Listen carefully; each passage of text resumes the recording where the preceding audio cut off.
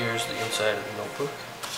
Here's the DIMM slot where the RAM upgrade will be performed. So just take it in, make sure you match up the notches. Stick it in like so. Give it a little wiggle. And then make sure this is in tight and snug. And then in order to upgrade the hard drive, you'll have to remove the little tape here. There should be a screw hidden.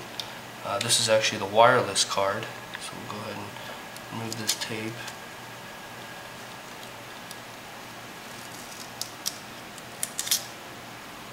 And then screw this.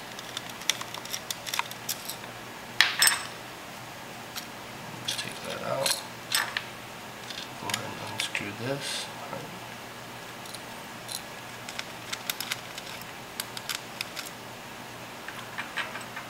And then just simply remove the hard drive like that. Voila, it's a SATA drive. You'll notice there's a bracket on the back. You'll have to remove the bracket as well. Basically there's two screws in the bracket here.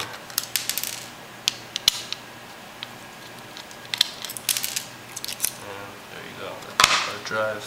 Put in the new, this is the Toshiba 120 gig. Stick it in like so. Of course, you can upgrade, your notebook to any size hard drive you like, up to 320 gigs.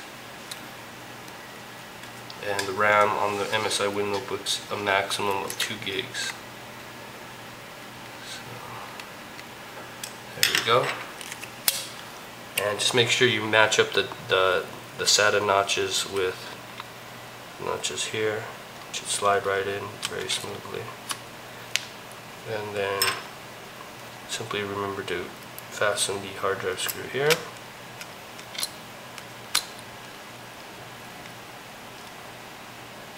Alright. And then reinsert the wireless card. Make sure that matches up.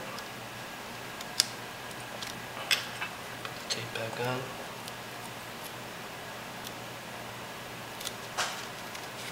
And there you go. Voila, make sure it's snug in there. So move around, and it looks good.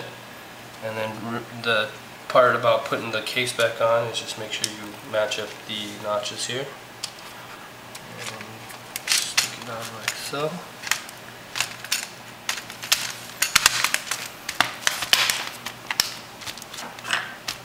And we'll screw these back in.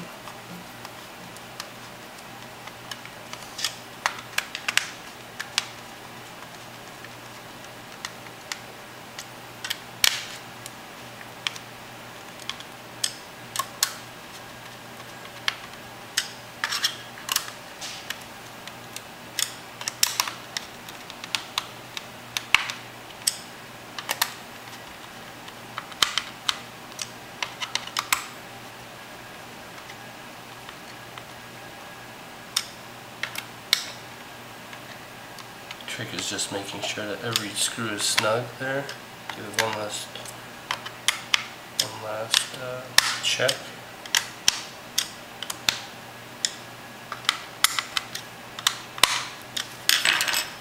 Snug and tight. There we go.